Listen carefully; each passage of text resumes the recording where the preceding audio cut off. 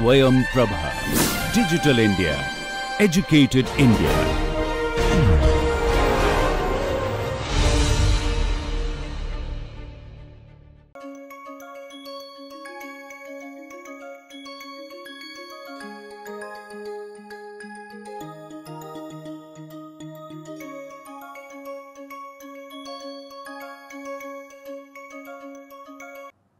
Hello and welcome to Dealing with Materials Data course. Today we are going to cover the course or the activity called data description. This is a descriptive statistics. Let us see how we are going to cover it. First, we would like to know what is the objective of finding descriptive statistics for data. Second, what are the two approaches that we have? There are two approaches here, numerical and graphical.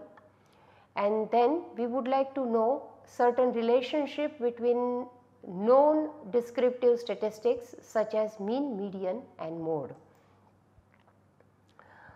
The descriptive statistics primary objective is to describe your data to a totally unknown person in a clear, simple and understandable language. It also helps when you go through this descriptive statistics, it gives you an idea how you are going to move in future for further analysis in statistics. What does descriptive analysis do? It explores a certain characteristics of the data. It explores this one by numerical methods or it also explores it by graphical methods. Among the numerical methods, the two methods play a very important role. They are called measures of central tendencies and the measure of dispersion. While graphical methods you must have seen in various newspapers in which they give a plot, they give a histogram or a bar chart, they give a frequency plot, they give a cumulative frequency plot, and we do not get to see this very often in the general literature, but box and whisker plot is very common among the scientific literature to represent the data. So, let us move on. First we would like to discuss different numerical methods to describe the data or to explore the data. Let us assume now that x1, x2, x3, xn, x1, x2, x3, xn are n data points, and then we all know that the mean value or the average value of the data is defined by x bar, which is defined as the sum of all the values of xi divided by total number of data points that we have. This is called a mean or arithmetic average or simply average of the data points. It gives a kind of a central value. If you look at it carefully, what it really does is that if you imagine that you have data values on this straight line distributed all over the place, then generally the mean value x bar fits right in the center of the data. Your data is spreaded all over, it sits in the center of the data, and thus it is called a measure of central tendency. If you look at it carefully, it actually draws an equivalence from the physics of what they call physics, which is called a gravity of matter, center of gravity of the matter. Just as in any matter there is a center of gravity, similarly for any data it is centered around its mean value, and thus it has a certain similarity between the physics where we say center of gravity and mean value of the data in statistics. There is another such value and that is called median. Now median is another central tendency value in which it actually divides the data into two halves. It actually divides the data in two halves. So if you have x1, x2, x3, xn to be your n data points, these are your n data points. We ordered this value. Remember, when you get the x1, x2, xn value, they need not be in ascending or a descending order. So suppose you order them down and call them y1 less than or equal to y2 less than or equal to yn. Okay. Basically x1, x2, x3 and y1, y2, yn are same, but y1, y2, yn are ordered.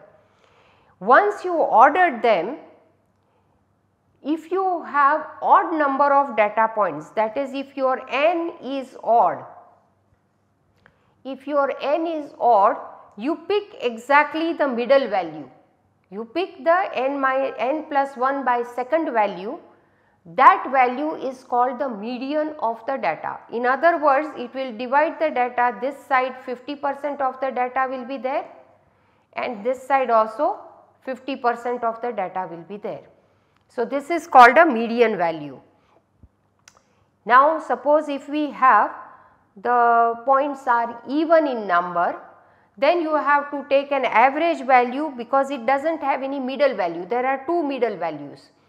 So when there are two middle values, you have to take an average of the value which is sitting at n by second point and the value that sits with n plus 4 points. So for example, if we have x1, x2, x3, x4 and x5, these are all ordered because this is a real line and therefore these are all ordered, then this is your median value. Okay. But if you have one another point x6, then the median value is average of x3 and x4. This is what it shows.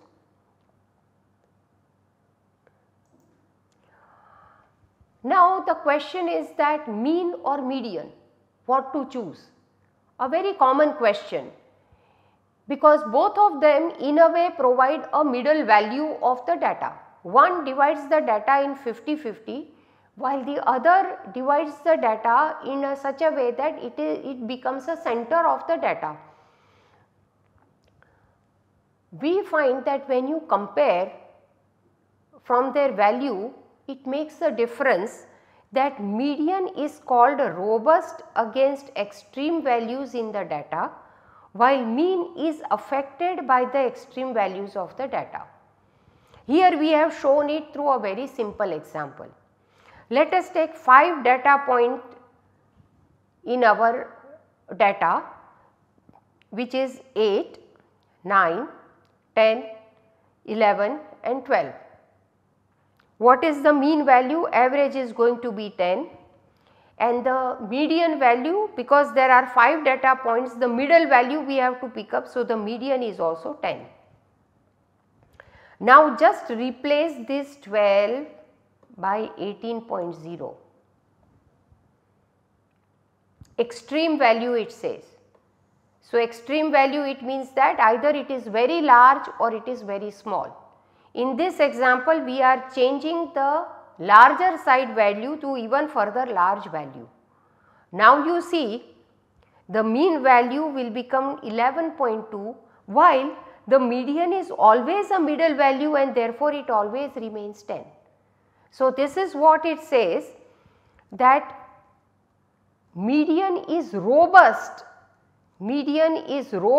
against the extreme value, while the mean value tends to get affected by the extreme value.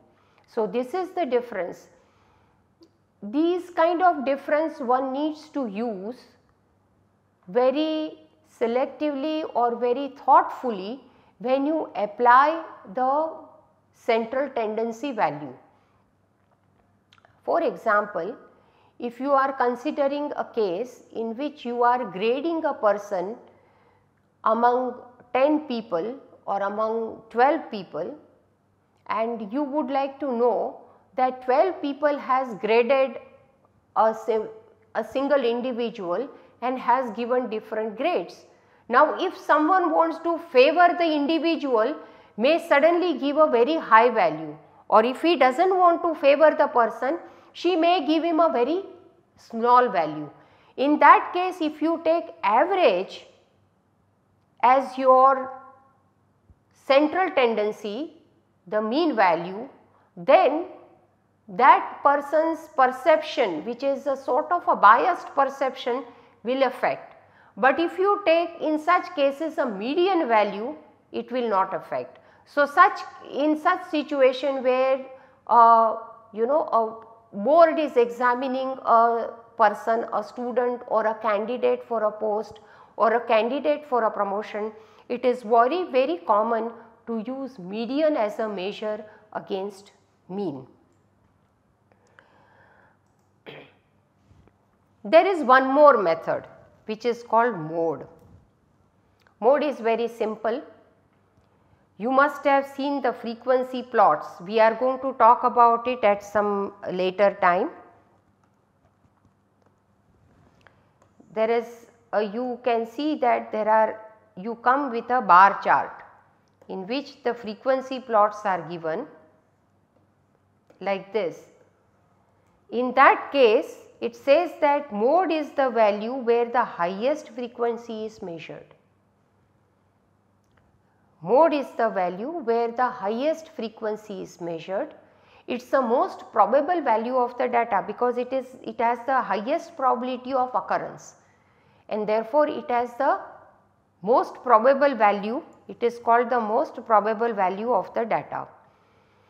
It is possible to have more than one modal value and such in a data, and such data is called multimodal. In future, in this course now itself, when we come to frequency plots, we will show you one plot from materials data where we do see the bimodal, and this two model distribution actually tells us that how to look into the analysis further, how to segregate the data in future.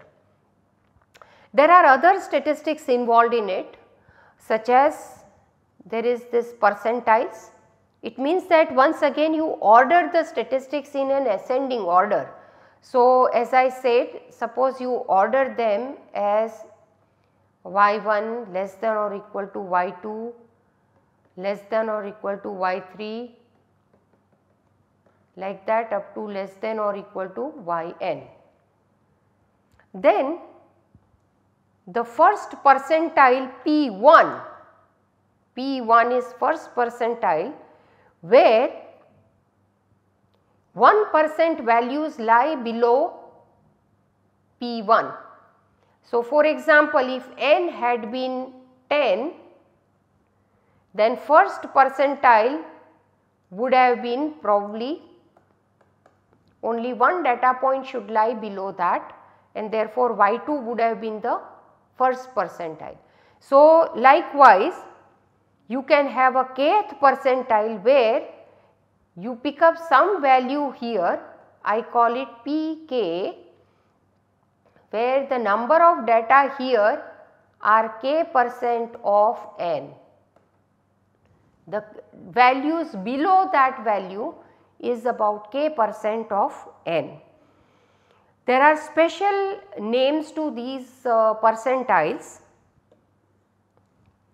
P25 is called the first quartile Q1 because it divides the 25th percent data. P75 is third quartile, and of course P50 is what we call median. So, if you look at the data, if data is on this straight line, 50% of the data is divided by this data point, then it is median, or we call it P50, or it is called Q2. Here when you say this is Q1, it means that on this side there are 25% of the data, and here if you call it Q3, it means that this side it is 25%, this side is 75% of the data. So, these are some of the measures of central tendency. There is a relationship between the three measures that we have learned, that is mean, median and mode. Before we go into it, let us talk about some graphical methods. So, here we are.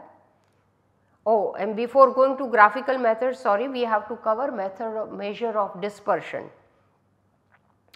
See, in the central tendency we have covered the measures which actually decides the center point where the data is located, where the data is centered.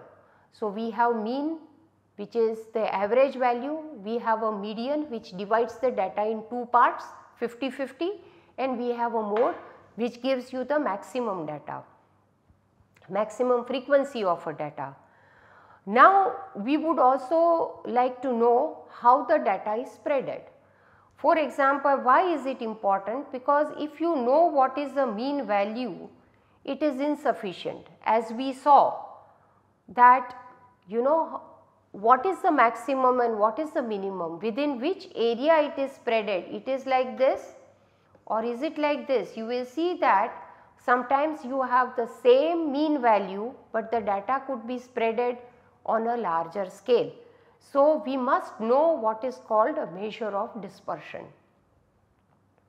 There are three measures of dispersions we are going to discuss here. They are called range, variance or standard deviation, and the interquartile range. Let us go to each one of them one after the other.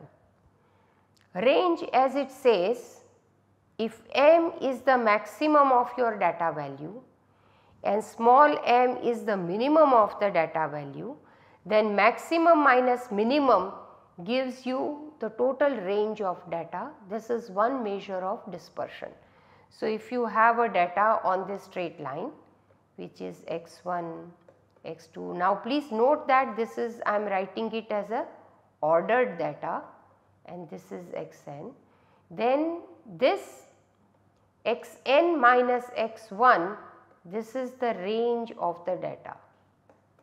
Please note that I have assumed that maximum is xn and minimum is x1, which need not be true all the time, but this is for the simplicity I have shown it in this way. The another measure which is most commonly used measure is variance. Variance is defined as a mean squared distance, mean squared distance of data from mean. This mean is x bar. So, you can see that it is squared distance xi minus x bar to the power square 2. So, it is a squared distance and then we have taken a mean value by dividing by n minus 1. Now, this n minus 1, why are we taking n minus 1? You can roughly understand that out of n data points freedom that we had, one parameter of x bar has already been calculated and therefore, we are dividing it by n minus 1. But for time being we take it as a formula and this is the formula for s square and the standard deviation is the square root of s square, which is s. The next measure is interquartile range. In the previous slide we defined what is the third and the first quartile. The distance between two is called an interquartile range. Roughly speaking, variance gives you dispersion around the mean value, and interquartile range gives you a dispersion around median value. This standard deviation, as I said, is most commonly used measure of dispersion, and in this course we would like to emphasize it because the data representation with an error bar actually represents the standard deviation that you found in the data. So, under the assumption of normality, that is, a distribution is, the data is distributed very nicely as a bell shaped curve, where the mean value lies right in the center,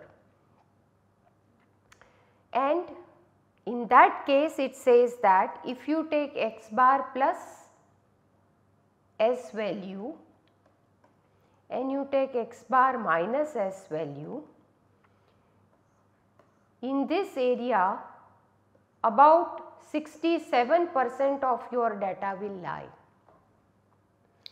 So, when you measure any value of your experimental result, then that value, if you find its standard deviation and in plotting on a graph paper, suppose you want to show your data points like this, you can show it with an error bar in this manner,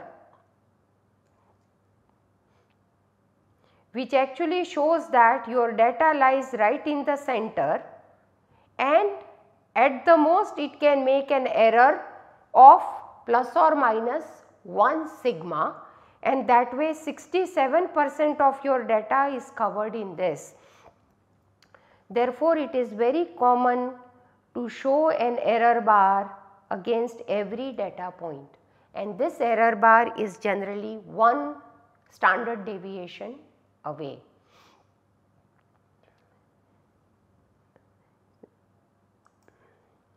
Now we move on to graphical methods. We will cover mainly 4 kinds of graphical methods which are most commonly used. Histogram or bar chart, which is also known as frequency plot, pie chart, you must have seen it number of times, and cumulative frequency plot, and finally box and whisker plot.